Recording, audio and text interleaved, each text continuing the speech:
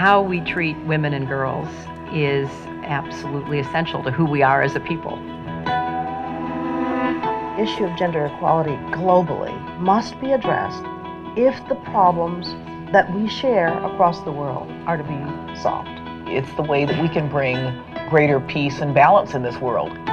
We're at the point of freedom, and that means two things.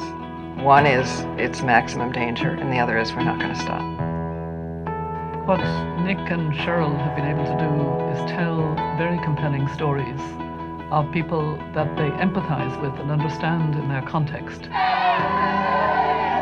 Well, I got an email. I remember like the subject being like Sierra Leone, and I opened that one because I was like, well, that's interesting. What's that all about? And then it was the invitation to come on board, and I immediately said yes. I love what Nick and Cheryl say in the book, that women are not the problem, they're the solution. When I started reading what Half the Sky is about and what the message is and the story. You are so beautiful and so smart. I know you will be very successful. You can't say no. Maybe I shouldn't ask, but can I ask, did your husband ever hit you? No. No. Because I'm very harsh. Nick and Cheryl kind of revolutionized the way people talk about aid and made people very fired up and inspired, and certainly made me want to get out there and be a part of the movement. So you were a commercial sex worker from when to when?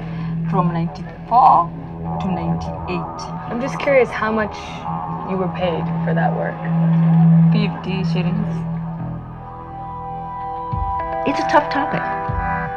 The challenge that women and girls face around the world is not an easy topic to talk about, but we really think it is the moral challenge of this century.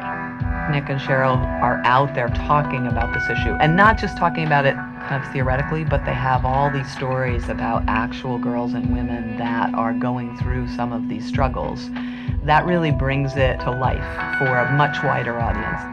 Is that red door, is that a brothel, I think? Yes, it is. Do you have a supply of condoms here?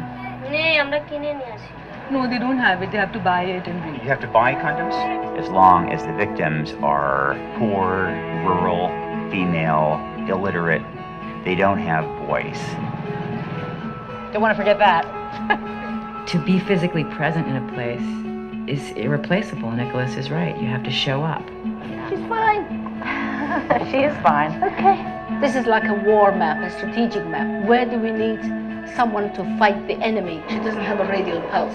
Disease, death. Celebrities can bring these issues into the limelight. That's just a no-brainer. That's your job, you know, to shine a little light on people that are actually doing the hard lifting. Make that one I tell you, shape in soul. But from a brothel or from a brothel? You can't come up with something more beautiful than a young, innocent girl. And to inflict that experience on that human being is unspeakably cruel. So she have to have like 10, 12 plans a day. If she don't want it, they beat her. I want to empower survivors to stand up and say no. If they want to say no. 3-year-old. It's a 3-year-old girl who has been raped, and she's just come back for follow-up. Yeah.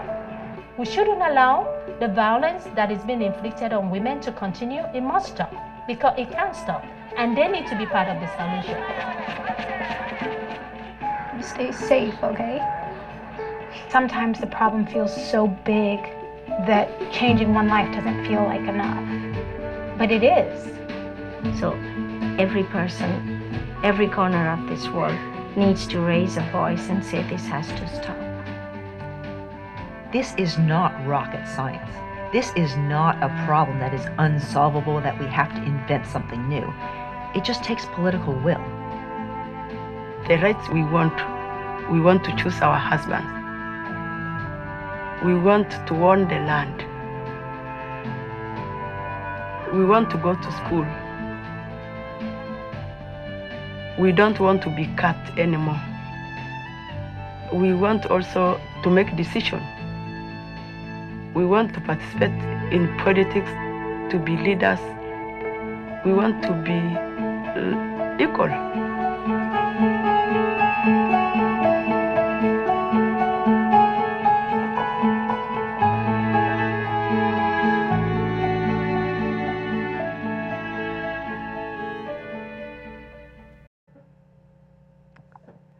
Welcome, everybody. My name is Mikala Beardsley. Sorry for the cold. I'm one of the executive producers of this project, Half the Sky. You've seen there an excerpt of our 4-hour documentary series, which aired on PBS in October and is beginning to broadcast internationally this month. Actually, it's playing in France as we speak. And there are other elements of the project which are not indicated in this. We've got a Facebook game, which launches today, which encourages philanthropic giving, and we hope will reach lots and lots of people who wouldn't normally be interested in anything, you know, related to women's issues and gender. We've got a big network of grassroots ambassadors here in the U.S. and actually in colleges around the world who have all joined our movement to, you know, volunteer and help raise awareness in their communities and also generate revenue for new organizations.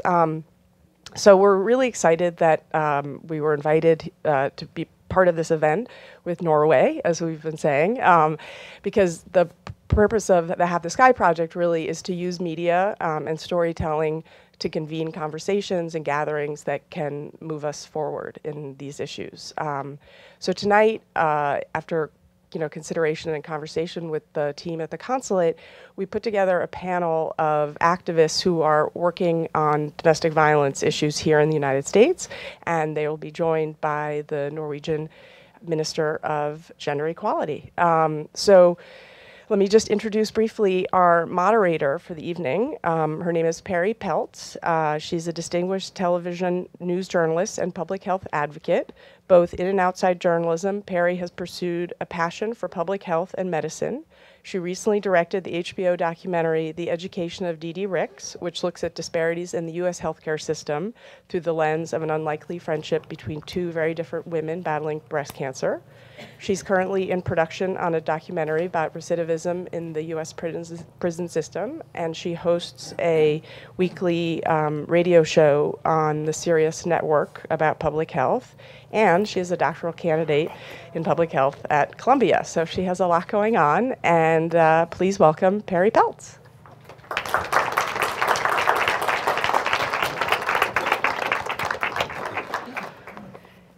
Mikala, thank you so much for that introduction.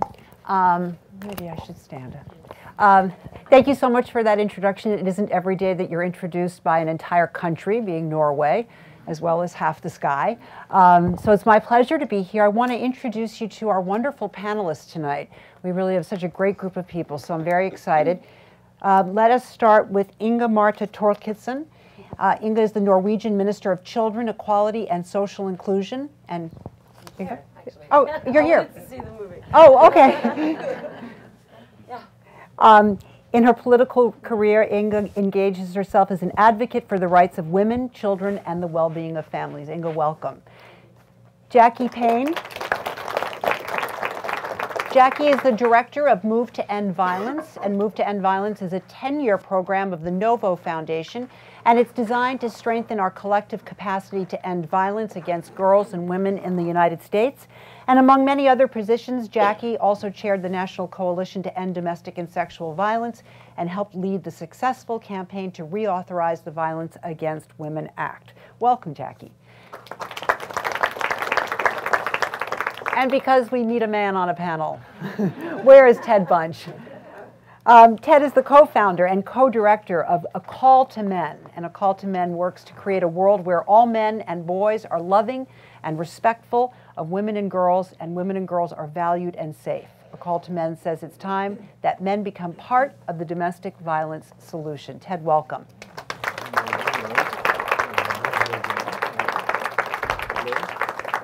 Audrey Moore is our next guest, and Audrey is the chief of the Special Victims Bureau and the chief of the Domestic Violence Unit at the New York County's District Attorney's Office. And in that position, Audrey oversees the handling of all domestic violence cases, develops and implements domestic violence policies and procedures, and coordinates and conducts trainings on interviewing, investigating, and prosecuting of domestic violence cases. Welcome. And last, but certainly not least, Archie Pyati is the Deputy Director of Sanctuary for Families Immigration Intervention Project. And Sanctuary is the leading nonprofit agency in New York State dedicated exclusively to serving domestic violence victims, sex trafficking victims, and their children. Welcome, everybody. Inga, let's begin with you if we can. We are here today to talk about domestic violence and how we can help stop the cycle of domestic violence. In order to understand how to end it, we need to understand actually what it is. Can you talk to us a little bit about what you do in your position and what domestic violence is? Yeah. Can you hear me? Yeah. Well, domestic violence has to do with gender roles, sex roles. It has to do with imbalances in power, because men have more power than women have. And it affects children in a most harmful way. It has to do with power on a systemic level as well as between the sexes. And of course, if you treat domestic violence as a private issue, yes, you can see it. If you treat domestic violence as a private issue, a private matter, then you don't get to the root cause of the problem and you can't handle it. So we have to handle it as a common cause that has to be addressed by political means. And that is the number one issue for me as a minister, is to talk about this as a common responsibility. So we have to politicize it, not privatize the problem. And also we have to work systematically to change the roles of the sexes. And I heard earlier today one of those, of Michael Kaufman, who was one of the initiators of the White Ribbon campaign. He was he was showing in an elegant way how boys are put into roles where not showing emotions, not being empathic towards others is actually expected from them. And that has also to do with this problem. But not talking about this and making it a taboo and making the victims of violence feeling ashamed, not daring to come forward and ask for help, that is a major problem. You know what, Jackie, I was going to ask you the next question, but I'm going to skip over you for the moment and come right back to you, because Inga mentions the role of boys and men in this equation, and Ted, that speaks to exactly what you do at A Call to Men. So do you want to talk to us a little bit really about what Inga said? Yes. Good evening. You bring up a lot of really great points, and when we look at domestic violence, it is about power and control. But what that's based in, what the foundation of that is, we really have to look at violence against women in general, men's violence against women, as the manifestation of sexism, male dominance, and how it gets played out. And while the overwhelming majority of violence against women is men's violence, the overwhelming majority of men are not violent, but we are silent about the violence that other men perpetrate, and that's as much of the problem as the violence is itself. In other words, those men who are violent can only be violent because we don't say something about it. And we know that because they're respectful in other areas of their life, with their boss, with their friends. They know how to manage their anger just fine when the police come. So it's not about any of those things. It's about power and control, domination, and that socialization, how we're taught to be men, we pass that on to our boys every day with the best of intentions. We're well-meaning men, most of us who are silent, but with the best of intentions, harm women, harm girls, and continue to reinforce, as you're saying, these gender differences. For instance, whether I was in South Africa and I said to a group of men, Do they say things like this to their sons? You got to kick harder than that because you're kicking like a... Right, that's socialization, right? Yeah. So here in the States, it might be you throw like a... Right? So now girls throw and kick just fine. But that socialization where these boys who are 6 years old learning how to kick or learning how to throw, when we as men and well-meaning men, fathers, uncles, coaches, teach them that you don't want to be like a girl. That's what it says, right? That that's not valuable. What's valuable is being male. What's valuable is being dominant. We don't, so therefore you don't only want to throw like a girl, you don't want to express yourself like a girl. So when you're crying, I want you to stop crying because that's what girls do. You want to wear something other than black and blue and gray? I don't want you to do that because yellow and pink is what girls wear. So all these types of socialization that continue to reinforce and breed, really, condition our young men to become adult men who don't have value in girls because, of course, why would they? They've never been taught to. And we're going to, it's interesting, I had lunch with Ted, I guess almost about a year ago, and I remember hearing this for the first time, and it was as though I had never heard this before, but it was such a different way of thinking, and of course, it is the way that we are as a society. You know, well, you can't wear that, but anyway, we'll talk about that more. Jackie, let me come back to you, because of course the thinking is that girls and women should be safest in their own homes, right? That's just the way it's supposed to be, but in fact, that's not the reality. So that's actually what started our road at Move to End Violence. Move to End Violence is a project of the Novo Foundation, and that's founded by Peter and Jennifer Buffett. And in their foundation, they really try to work for social transformation, and their goal is to create a world in which we're working not in terms of domination and oppression, but in terms of partnership and collaboration. And they center all of their efforts really on what they see as the most powerful and untapped resource in the world, which is girls.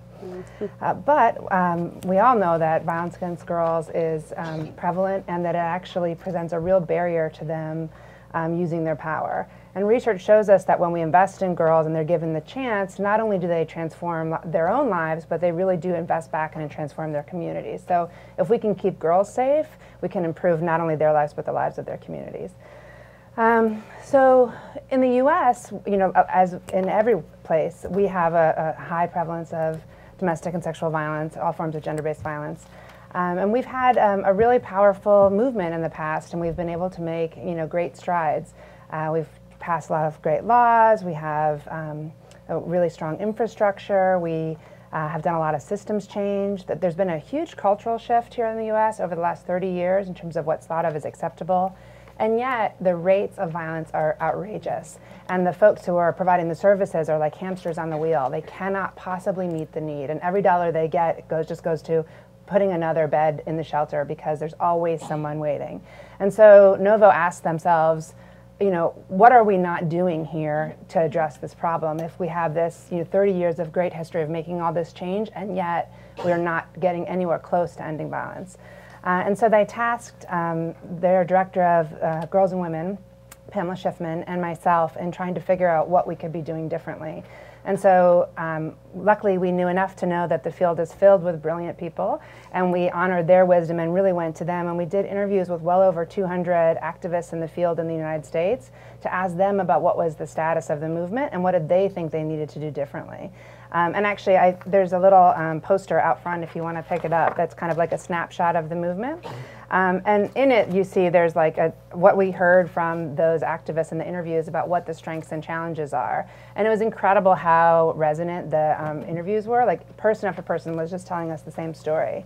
And essentially what they told us is, you know, we have had decades of a strong movement. We were really successful in passing the Violence Against Women Act, which meant lots of government funding, lots of support for services.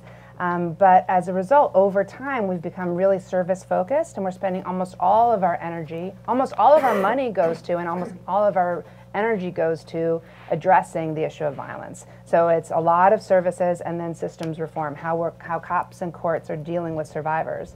And almost none of our money goes to social change or advocacy, and almost a very small percentage of our efforts are actually focused on ending violence against girls and women. The kinds of culture shifting work we'd have to do to change our efforts from getting enough money for another bed to figuring out a way to make it stop. And so that's actually what provoked the Novo Foundation to start Move to End Violence, to try to shift the energy and the focus and the resources so that we are now as a movement working towards ending violence against girls and women. Jackie, thank you. As she said, cops and courts and how they are dealing with the violence and ending the violence. And of course, that's a wonderful introduction, Audrey, to you. You're on the front lines dealing with this with the district attorney's office. Talk to us, if you can, a little bit about what you are seeing on the front lines, really, of this fight. Well, I would say as you look at, if you can pick up any newspaper and you watch the news, you see a story of domestic violence all the time. And if you think about how underreported domestic violence is, you know, it takes 6 to 7 times for a woman to finally leave a man. How many times, how many instances aren't reported? It's extremely underreported. And as crime, you know, New York, I have to say, New York City was, you know, very lucky in that crime was dropping. But what we saw about domestic violence cases were they were still steadily increasing. Now, some of that we might say is that we're getting better and people are feeling more comfortable about coming forward and reporting, but the numbers are still going up. Last year, for example, the police department, just to put this in context a little bit about New York City, responded to 263,270 domestic violence incidences. And that's approximately 720 incidences a day. Those numbers continuously keep on going up. So unfortunately, there's a lot of work for us to continue to do because the violence is still there. And we're seeing it not only in domestic violence, you're seeing it in intimate partner sexual assaults, which is something that's not really talked about. A lot of times when you talk about sexual assault, you only talk about the stranger rapes. That's 20% of the cases. 80% of these cases are intimate partner sexual assault. And it's really, we need to get these movements together to really start to communicate. And human trafficking, now when we look at cases that come in, if someone is a victim of prostitution, we're looking at that and sometimes saying, wait, is this a human trafficking case? Because they might be saying pimp and prostitute, we might be saying that, but the language they're using sometimes is boyfriend, girlfriend. And then when you really start to take the layers away, this is someone who's been trafficked. So I think that really the courts and I should say the prosecutors in our office and the Special Victims Bureau who have been trained, we really are looking through these cases and looking at the world through a different lens and just really taking everything that we learn from advocates about how we can identify domestic violence. Archie, talk to us about Sanctuary and the work that you do. You are a service provider. Can you tell us a little bit about the women you're seeing? Sure, I can definitely do that. Let me just start by saying thank you very much to Half the Sky and also to the Norwegian government, the permanent mission, as well as the consulate here for taking this time, this pause, to really think about violence against women and girls, gender-based violence, as we see it here in the U.S., here in New York. This is we're hearing some numbers, we're hearing some statistics, but I think, you know, what gets me, Sanctuary for Families, you know, we're a big organization, we're 150 staff members, but to understand that we last year alone, in 2012, served nearly 11,000 people, that's, you know, that could make me proud, but it actually makes me incredibly sad. 11,000 girls, women, boys, and men who've been whose dignity, whose right to their safety has been violated by somebody who thought they had the power and utilized their control to hurt that individual. That's going on right now all over this city as we're sitting here in this room. That's something that I feel like, you know, we need to stop and think about, and this event is exactly here for all of you to take that time and join us in thinking about this. So thank you for that opportunity. What we see at Sanctuary, I was struck by the brief trailer we got to watch, because everything that we saw going on in those far-off, dusty villages, shockingly is happening right here. Believe it or not just domestic violence. We all may have read some stories or heard about domestic violence, even at the highest political levels there's domestic violence happening, but even things like honor crimes, forced marriage, female genital mutilation, sex trafficking, sex slavery, it's happening right here. That's what we see at Sanctuary. I'm in the immigration department, and I work mostly with immigrant women. Sanctuary is, you know, we're a nonprofit, we're pro bono, all of our services are free, and we're lucky to be located in the family justice centers around the city where women, men, boys, and girls can walk in and say, I need help, I need to see a prosecutor, I need to see a police officer, I need to see somebody who understands my community and my culture and can offer me services. And we're in those offices, so we see a lot of variety in the types of violence that's going on around New York. And I'm constantly stunned by the fact that even here, even in New York, we're seeing this type of violence. The laws are there, the laws exist. We need better laws all the time. We want to make we want improvements. But in fact, it's political will. It's also each of us taking responsibility for that violence. You know, when I first came to Sanctuary, I had been a lawyer for a while. I had been, thinking about human rights on the international scale for many years. And I never had once heard somebody in New York, I never had once heard anybody in the United States, and now somebody in New York say to me, I'm about to go through FGM, female genital mutilation, and I'm scared for my life. I couldn't believe it. Here? That was a girl who's 16 years old sitting in a high school in the Bronx, and this was actually a reality for her. And the more we investigated and the more we studied, the more we realized how prevalent this problem is and how incredibly silenced and quiet these victims are.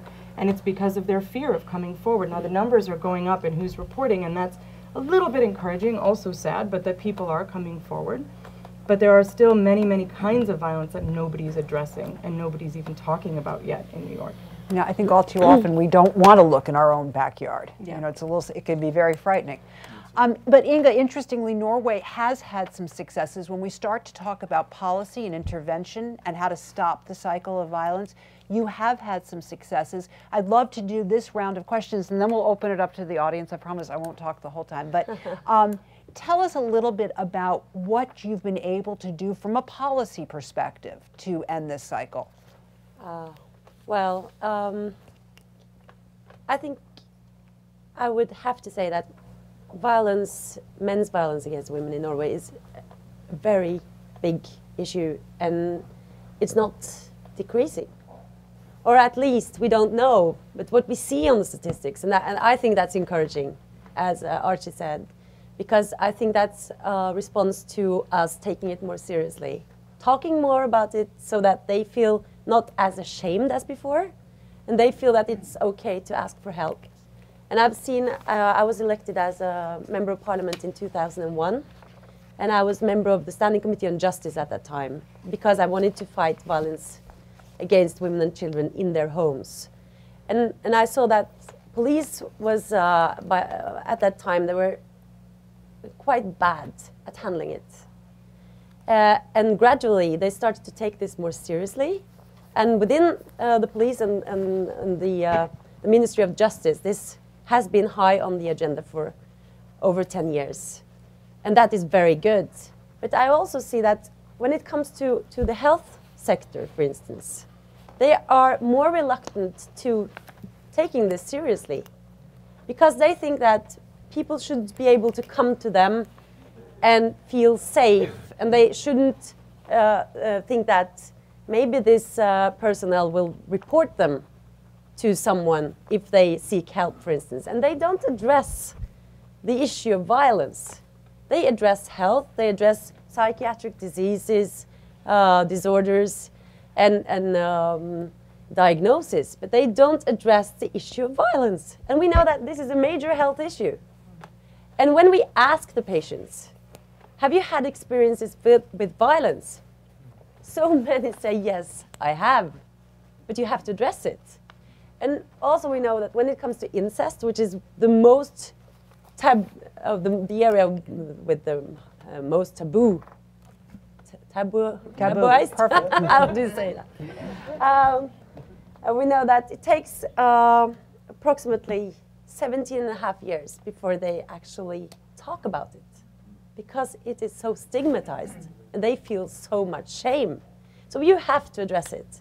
And we have actually been inspired by the United States and by Iceland to establish houses called children's houses. And I was putting a proposal in the parliament in 2004 for this. And now we have 8 houses where children and their families can come if they have been subjected to abuse, sexual abuse, violence, domestic violence, trafficking. You have, all of these issues, female genital mutilation and so on.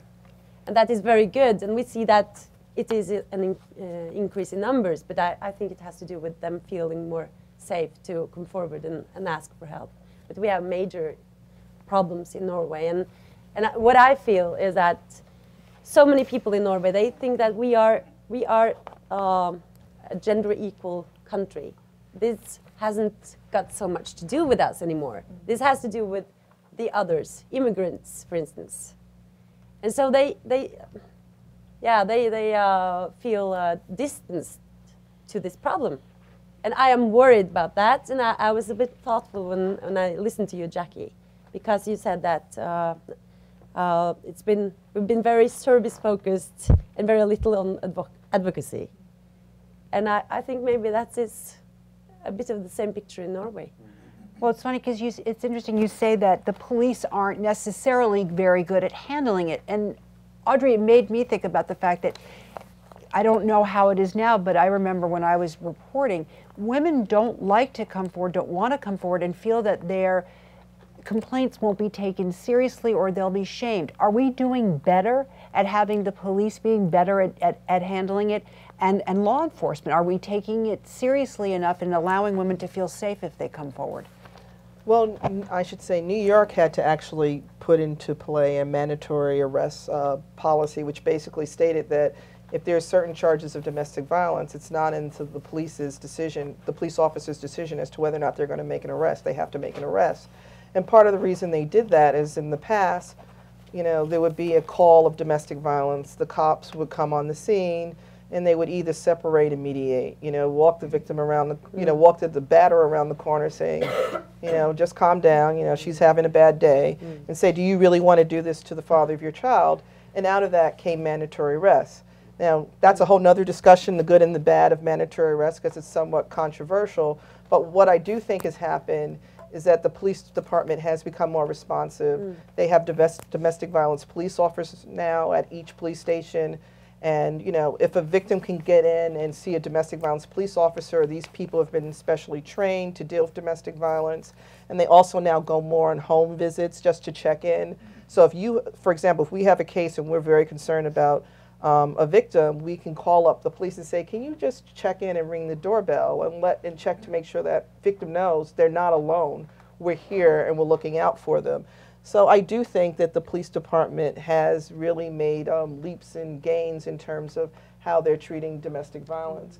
But, you know, training is always good, and everybody's always going to say is we always can use to, you know, for more training, but it's a start. Jackie, what are your thoughts about what Inga was saying? Yes. No, I mean, of course I want to say that I don't want to in any way discount the importance of the services piece. I mean, we have made huge strides as a result of the emphasis on that. And, you know, certainly I totally honor the work that's being done in the field currently. So it is an absolutely essential piece. And I think for us, the realization is that it can't be so unbalanced. Right now it's like 95% of that and 5% of the other, and we need to find some balance. And we need to think about the way that we're doing services that is tied up with social change and advocacy, so that you're doing empowerment and leadership development and engagement of survivors and their families and your sort of constituency as we go.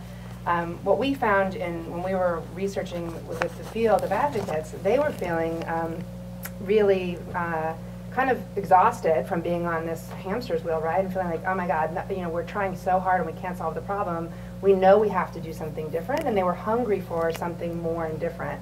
And so when we started the Move to End Violence program, it was really based on what they told us they needed, which, interesting, people said to us, don't give us any more money just without any ties, because if you give it to me, I have to put it into services. I can't stand the fact that this woman is standing outside the door and I don't have a bed for her. So if you just give me the money, I have to, you know, for my conscience, get that next bed.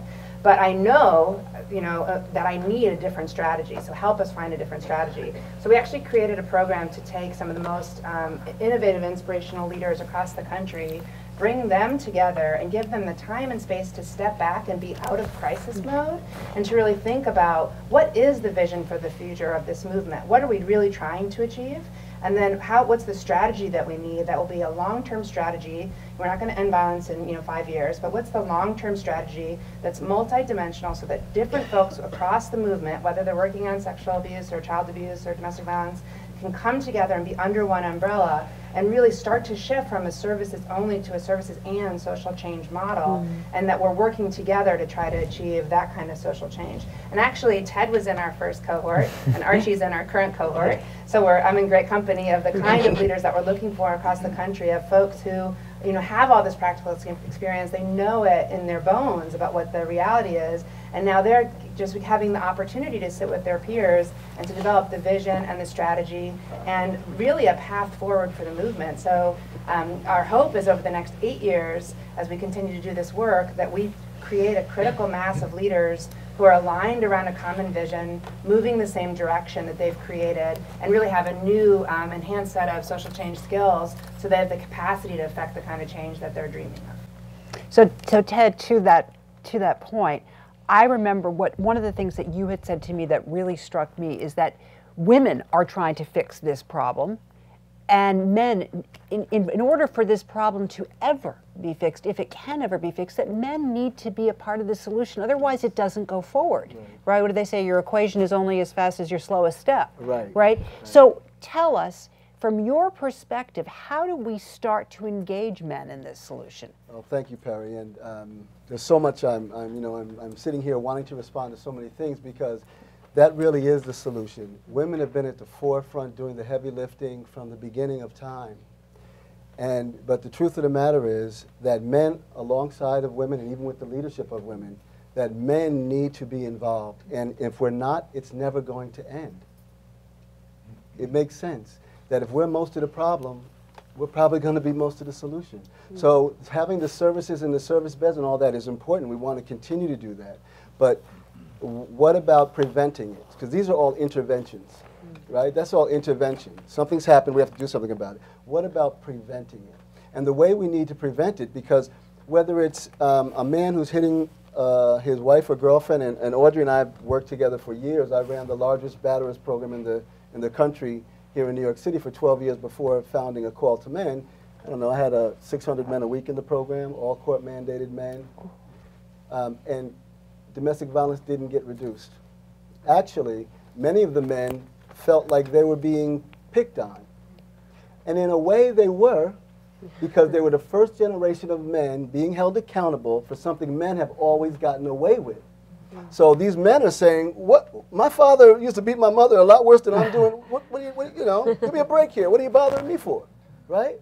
So patriarchy throughout, we have to look at this, because it's not only harmful to women and children, but it's harmful to men. That because it's not just about the liberation of women. Actually, the liberation of men is directly tied to the liberation of women.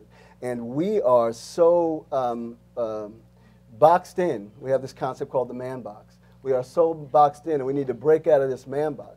So when we look at violence against women and engaging men, we want to educate men.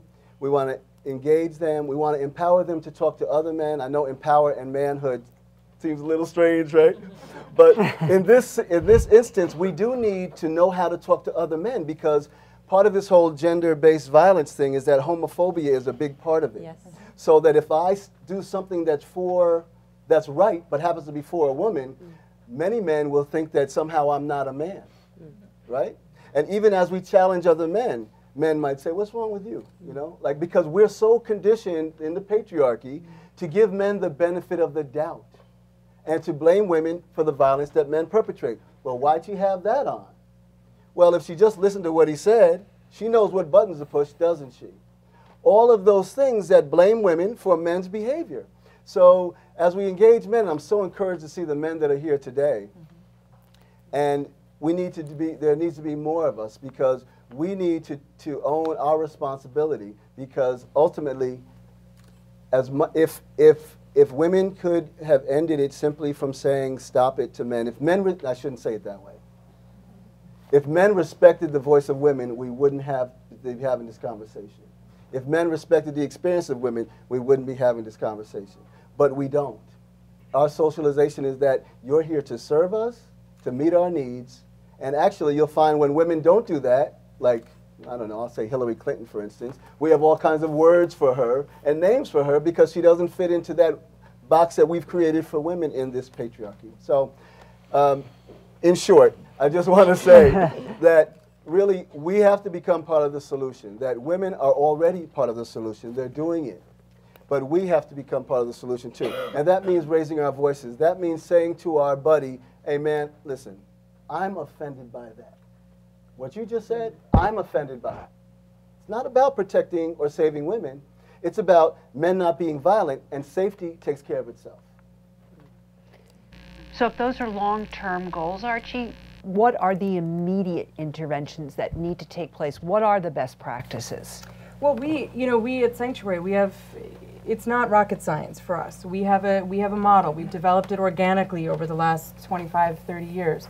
And we started as a shelter. Why? Because if you take a woman out of a violent situation and give her safety, the cobwebs start to clear and she starts to see the way she's been treated. Then what does she need? She needs a counselor. She needs somebody to talk to, not just to process what happened, that's very important, but also to think about where is she going next? How does a person who's never been allowed to make a decision for herself or hasn't in a long time start rebuilding a sense of self-esteem and a sense of empowerment, a sense of who she can be if she tries? Then she needs to get a job. How's she going to live? I mean, welfare, these programs we have in New York are good, but it's that they don't last forever and they don't give you enough to really sustain yourself and your children if you're in that position. So she needs a job. Well, we have at Sanctuary, we have these services. We also have an economic empowerment program, which is a very important cornerstone of what we do. Job training, English language services, get women not only at minimum wage, part-time kinds of jobs, but really working in jobs that are part of her empowerment, not just part of her escape. The next piece, of course, is, for me anyway, in the work that I do, none of that is possible if she can't feel empowered to call the police, to go, to travel in the country, to do the things she needs to do without a visa, without a green card, without the right to be here in this country legally. So of course we find that intervening in the immigration part is incredibly important. But all of this is, like you said, it's the immediate needs, it's the service, but that's not where it ends. Most of the women I work with, they're very grateful, they walk away. What do they do next? They want to call, they want to talk to somebody else who's going through what they've been through. They want to reach out to another, if it's a young woman, she wants to blog about her issues and connect online with other young women. If it's an older woman, she wants to sit in circle and talk in her language about her problems with other women. We see a lot of group dynamics and group power coming out from survivors, from people who know what the experience really is. And their voices power our advocacy. So we do system change advocacy. We are out in the communities. We're working very hard to try to bring the voices of those who've experienced what we're all talking about here, this gender violence, and change, to call men, but not just all of us in this room, yes, men and women, but also the men in the community who are the perpetrators, the men who are saying no, but Allah says, no, but Jesus says no. We need to get the religious leaders. We need to get the men in those communities and the women who are themselves perpetrating violence, such as FGM and forced marriage. Everybody needs to be a part of that conversation. None of us, thank you for everything you're doing, Ted, but none of us, women or men, is really free. I have kept my mouth shut in my life when I've heard of somebody else experiencing abuse. If you really think about it, a lot of us have, and that may have been before we knew and we were educated about this issue. And now it's time to stop that and to take a stand and to join with victims, to join with survivors, and understand that these people are the voice of the movement. They are the ones who are going to change the way this works for us in the next century. Let's hear from audience members. I could sit here and ask questions all day, but I'd love to hear from anybody. Yes, back there. Hi. Hi. My name is Bronwyn Galloway. I'm a delegate with Earth Child Institute, as well as representing UNA San Francisco. Oh, thank you. I want to take an idea from the Half the Sky book, fantastic book. If none of you have read it, if some of you haven't read it, please read it. The authors bring up an idea about keeping the purchase of sex illegal, but making the sale of sex legal. So we wouldn't be legalizing prostitution per se, we'd be dividing it in half. And I'm wondering if any of you have a comment on that, on the how likely is that to come to fruition? Yeah, and that's a complex question. So basically, in summation, the purchase of sex would be illegal, the sale of sex would be legal. So Inga, do you want to speak about it? Well, that is the case in Norway, actually. Yeah. And how is that working? Well, we don't know yet because it's quite new. But I would say that, well, I hope that it works to change attitudes. How long has it been? Well, it was put into force in 2009, 1st of January. Yeah, 2009. So it's quite new. But we are actually discussing these days because we have an election this fall, and some of the conservatives, they want to change this law and make it legal again to buy sex. I was actually a bit critical to this law, not because I totally agree with the aim of it, and the focus is put on the buyer. That is so right to do. Yeah. I was very scared whether these women and men, but mostly women in prostitution, would be more exposed to violence.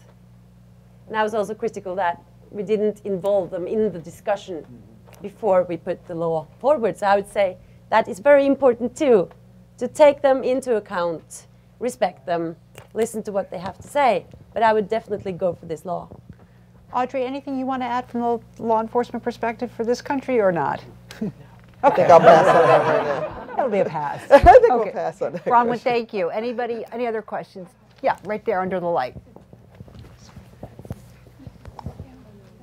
This question is for Jackie or Ted.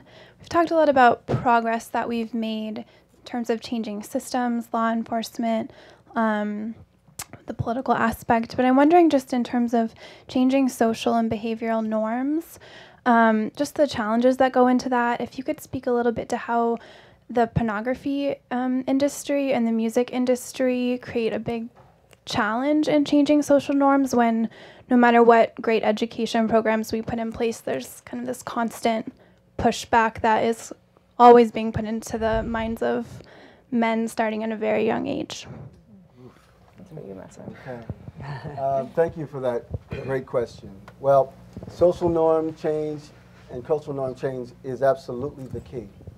It's really where it really has to happen.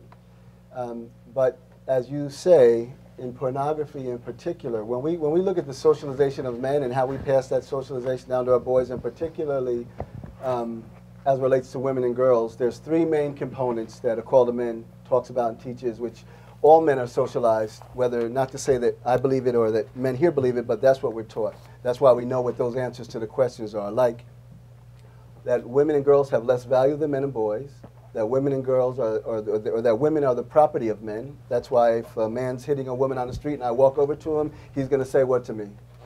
Get out of my face. Right, or mind your business. Right. Something like that. Right? Because we're taught. That whole privacy piece that you had talked about earlier, that privacy was based on man and what man owned, everything in the house, including his wife, certainly here in the United States. So the issue of less value, property, and objectification, that we're taught to objectify women. And actually, if we don't, and other men see that we don't, they'll say things like, what's wrong with you? Right? So those three things, when you look at those, less value, property, and objectification, with pornography and commercial exploitation, sexual exploitation, is kind of where they meet. And it gets played out and acted out. So with my 16-year-old, he's 15, with my 16-year-old son, what my concern is around, not only just around pornography, but around what it, now I don't know of him seeing it, but he's a 15-year-old boy, right? I have one of those just out of me. He's got pornography too? Well, you know, now it's you know, Perry, it used to be in my age, you know, if you found an uncle's book or something, that was it, and that was a big deal. Now you just click on, you might put in Facebook, pork rinds and hit the N instead of the K, and now you're on a porn site, right? I mean, it's that easy. So but what the pornography teaches, it doesn't embrace love and respect for women. What it really teaches is abuse and degradation of women, right? So this is what our young men see as, well, this must be sexuality. And this is the way, so I'm supposed to call her the B word, I'm supposed to degrade her, I'm supposed to do these things. They don't, it's not not something that's teaching love and respect for women. So when we look at our culture, and even with the music industry, again, I 15-year-old son listens to hip-hop all the time. I love hip-hop, but it's not what I used to listen to, right? So, but even with the pornography and with the music, I don't want to demonize those things because it didn't originate with this generation. It was passed down to them. They have their own spin on it now, but Hugh Hefner was making a lot of money off objectifying women for the last 50 years. It's not just in the hip hop video that we see that. So when we talk about socialization, this newest generation and those who are marketing toward that generation have just put a spin on it for that generation. But objectifying women, less value of women, and seeing women as property is in the fabric of our society. So it's just how it's played out now. So yes, we need to have those sectors of our community really respond to that. And I want to believe that those men who are making decisions in those areas, I'm hoping that that they're as misinformed as most men about the impact of it. But Ted, so we need as parents, and I want to make sure we get to other questions, but quickly, as parents, what are we supposed to do? Because you know what, it is so much. You're right, a part of our world, and I'm joking about my son, but the fact of the matter is, I'm sure that that's exactly what happens. And what are we supposed to do as parents? What's the best advice? That's to me too. Okay. Well, I know that for my children, that they know that I have a certain expectation of their behavior and what they're allowed to do. Now, I'm not with them all the time, and they're at their friend's house, and they're going to experiment and they're going to do things. So what I want to do is have a relationship with them where he can come to me and talk to me about things, and hope that that's going to happen. Is it going to happen all the time? No, it's not. But at least it's a step. Yeah, but he knows that what the standard is, because I like to think that the apple doesn't fall too far from the tree, and that eventually he'll have a marker that he can go back to. Fair enough. And I just want to add that by the time you're 14, like you had a lot of other influences, right? So, I mean, we have a nice range of parenthood here, from like 2.5 to 21, I think.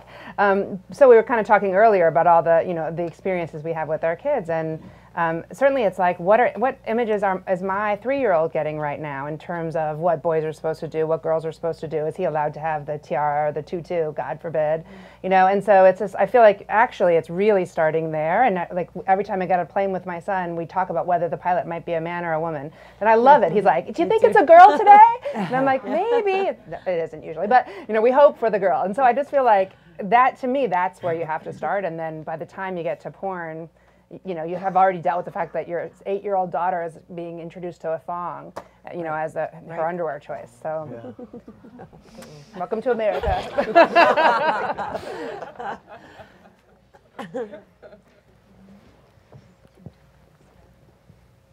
Good evening. This question is for Ted. You had talked about how men wouldn't be violent if others weren't complicit. So I wanted to ask you about, just to follow up, about Rihanna and Chris Brown. How do you think the media have been complicit, and how do you think they or the record labels or whoever, how they should have actually approached this situation? That's a good question. That's a great question. So I didn't mean to say that men wouldn't be violent. I don't know if that's 100%, but they wouldn't be able to get away with it because we would say that's not cool. And that what I know about men is that we want to be respected by other men. So if us saying that's not cool starts redefining and reshaping what manhood looks like, because right now most men feel like, well, if she doesn't do what I say, I'm supposed to do something about that. So that's what comes up for men. And some men do it physically. Most men don't do it physically, but we do it in other ways. Like, I have the last word in this conversation, those kind of things. So, and as far as Chris Brown and Rihanna, I mean, I have a lot of feelings about it. I feel like, first of all, that I don't think that even it would have hit the media in the way that it did if, well, it's obvious that there were a lot of Rihannas that day, 3 women a day in the United States, and 3 women a day since then have been killed, right? So that's who's been killed. Who've been actually beaten is about 12 women a second in the I'm sorry, 1 woman every 12 seconds in the United States. So there's a lot of women who are not getting the attention that Rihanna got. So I have an issue. I kind of have a reaction to that. Like, you know, it's great that this awareness has come up, but it's like there's a lot of other women there. Then with Chris Brown, initially when he was 17 years old, about when he did this, he was very young, 18 maybe, right? You know, our perspective really was, well, this was a socialization. How did he know at 18 years old what to do when a woman got him angry?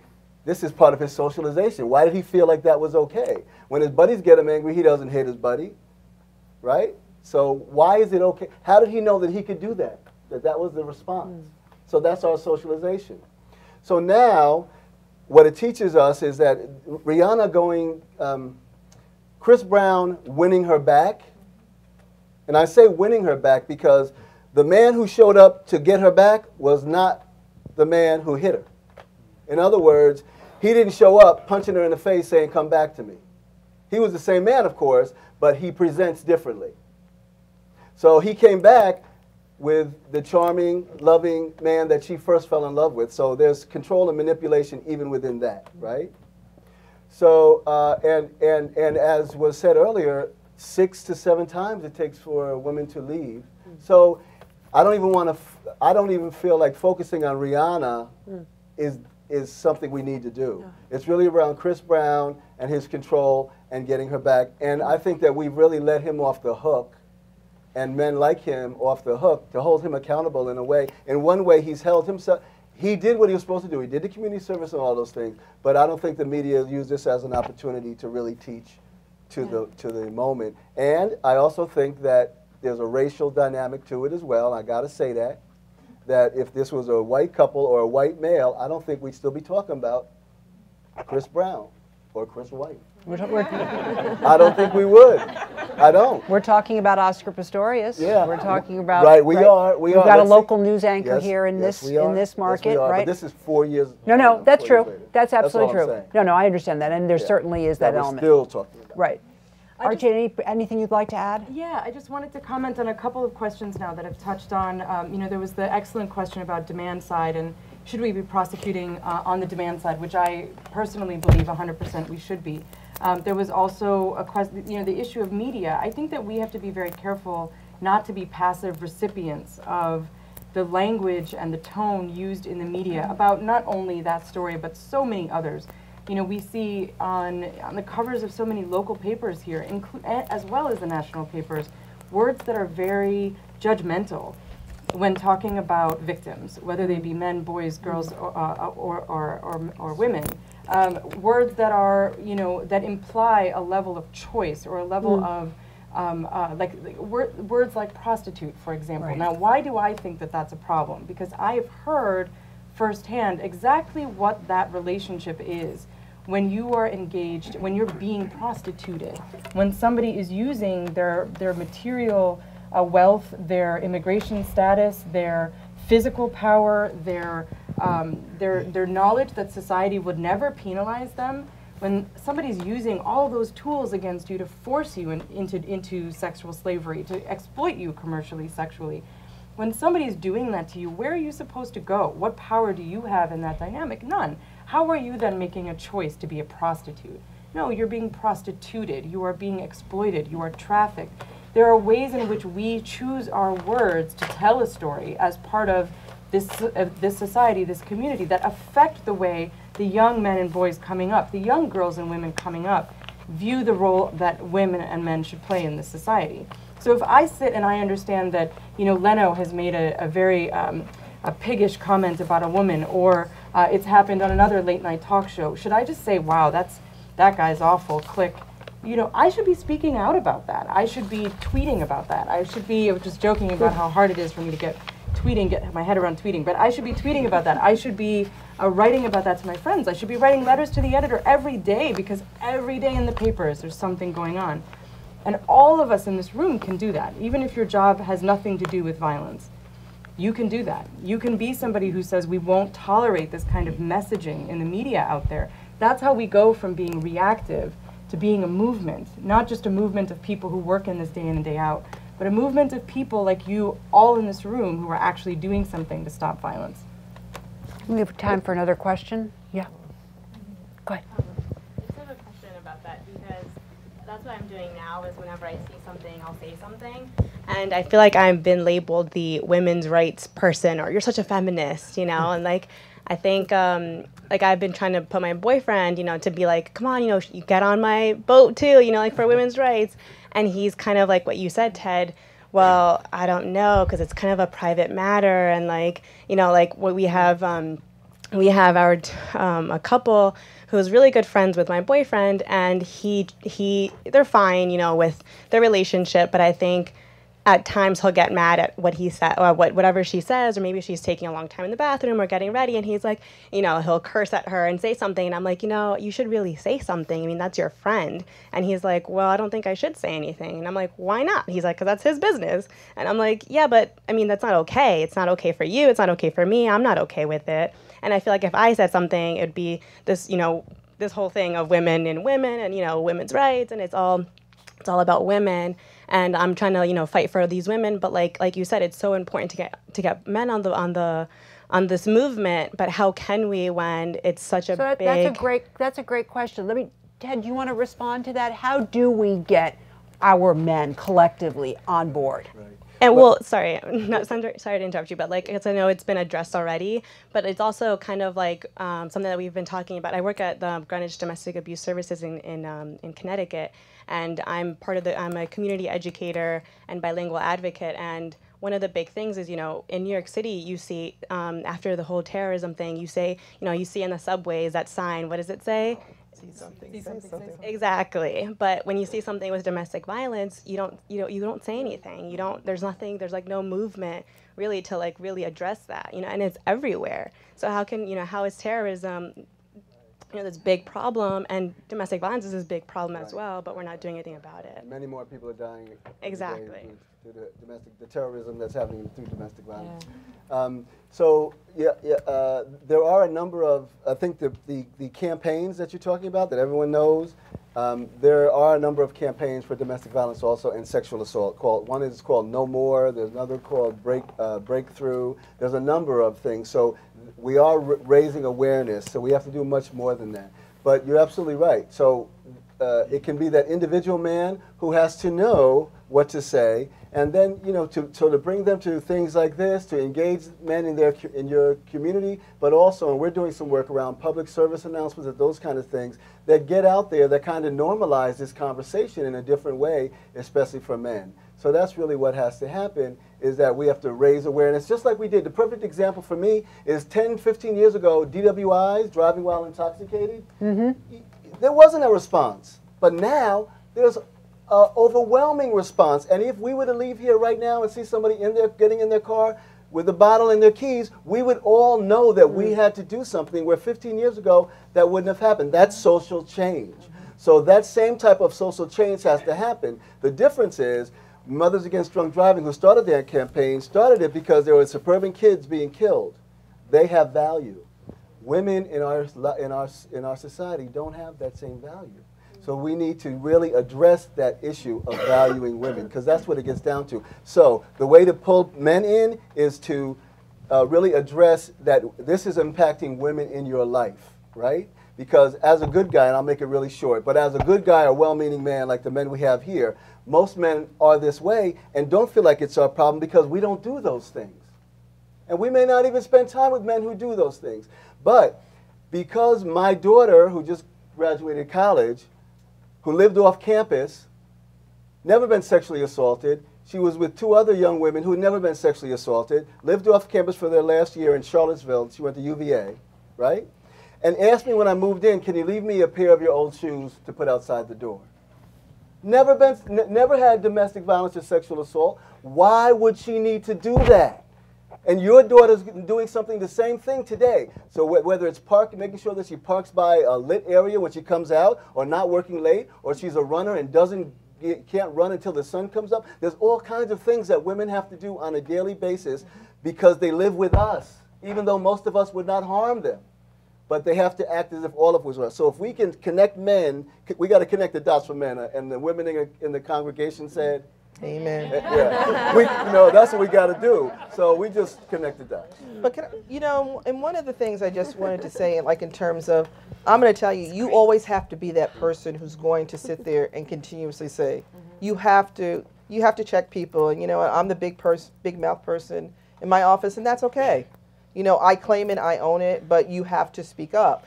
And one of the things I will just say that we were talking about our kids and what do you do? I have an 18-year-old.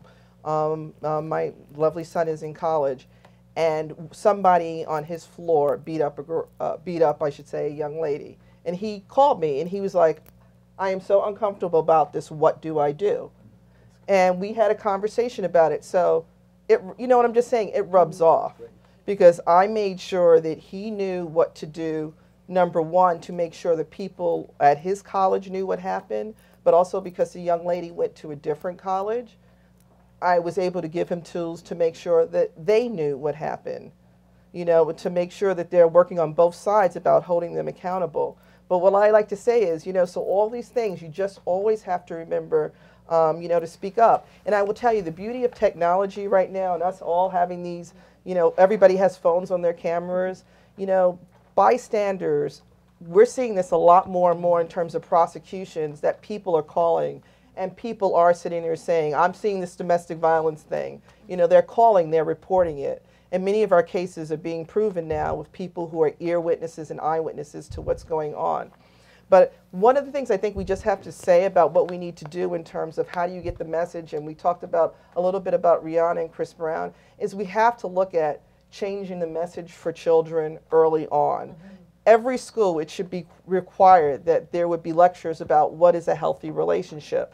And in many places, that is fought. They want to talk about sexually transmitted diseases, maybe. You want to talk about all these other things. What is a healthy relationship is important. Our school, our office goes in, we develop curriculums to go and talk about what's healthy. And it's amazing when you have these conversations with, I say they really probably need to start in elementary school.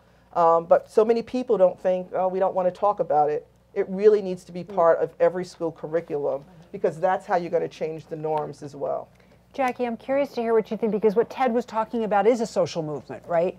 And that's what you're trying to do and what you're doing. So can you add on to what they were saying? Well, there's a reason that I asked Ted to be in the cohort. Because we're very aligned.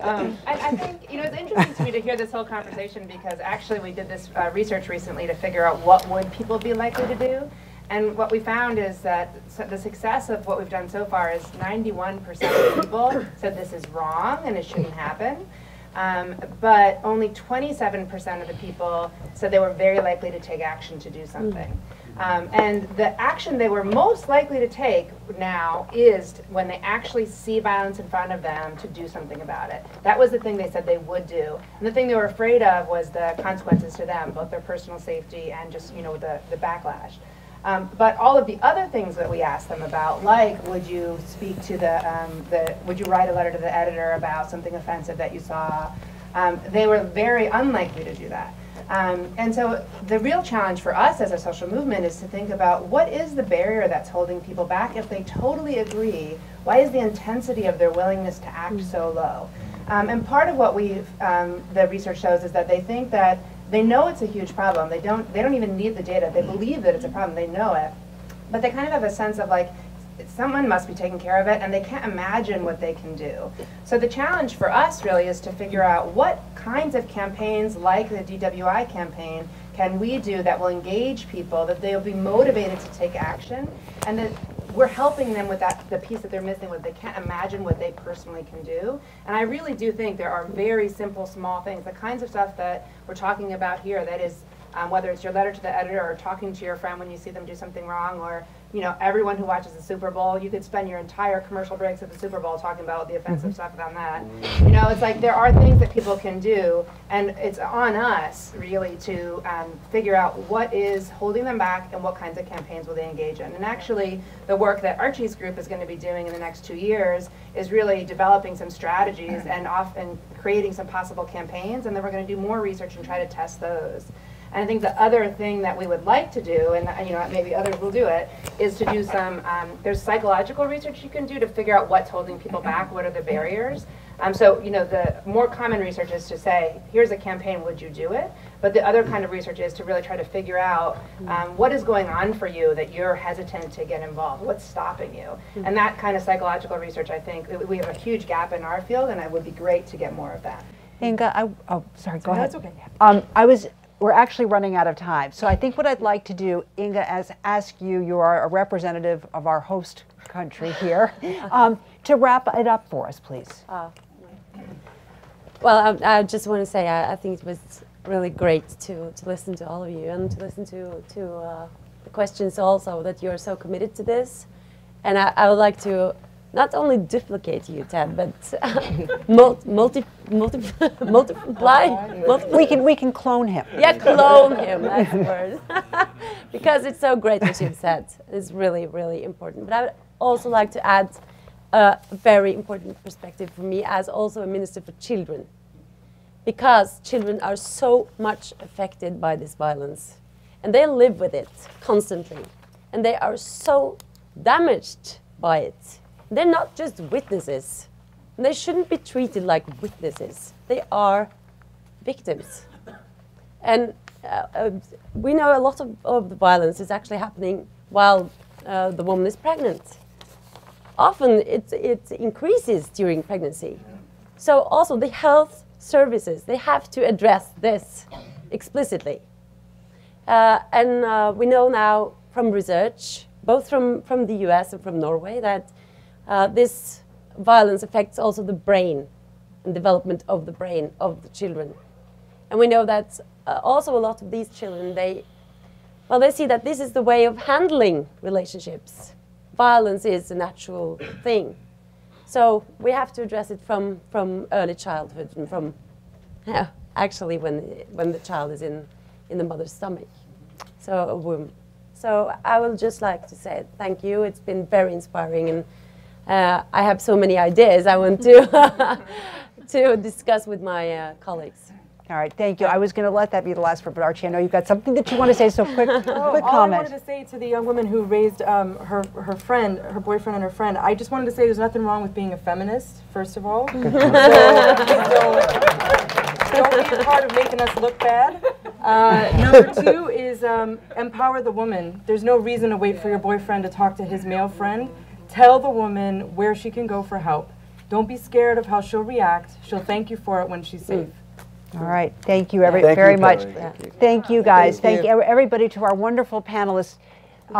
What I want to say first of all is I feel like we just scratched the surface. There's more information in the brochures that were on your chairs, or in the information that was on your chairs. This conversation will continue on the 4th floor. I want to thank Half the Sky. I want to thank Norway, the entire country. Inga, Marte, say it. Thank you. I think you're good. I was doing so well upstairs. Jackie Payne from Move to End Violence, Ted Bunch, A Call to Men, Audrey Moore from the DA's office, Manhattan DA's office, Archie Pyati from the Sanctuary for Families. Thank you. You are all wonderful. I admire every single one of you. We could talk for hours, but we will continue this upstairs. Thank you, everybody. Thank you.